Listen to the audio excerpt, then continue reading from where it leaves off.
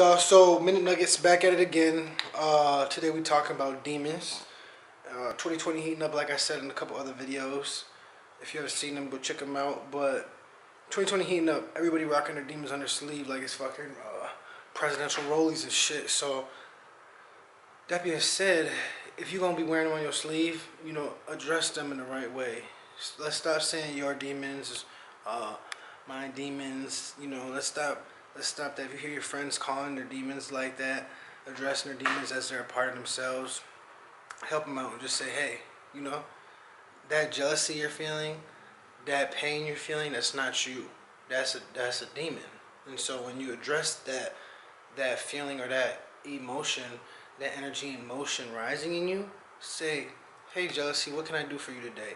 Or uh, hey pain, or hey hurt, or hey anger, uh, what do you want today? So your body, your mind, your consciousness can start separating you from the demon.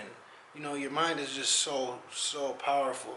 And if you just keep always addressing something as yourself, then like your mind don't know the difference, I mean, that's really it. I don't know how to keep saying it in different ways or different languages, but like we not rocking our own demons no more. These aren't our demons. Let them go, or at least in the meantime, address them as they are, and they're not you.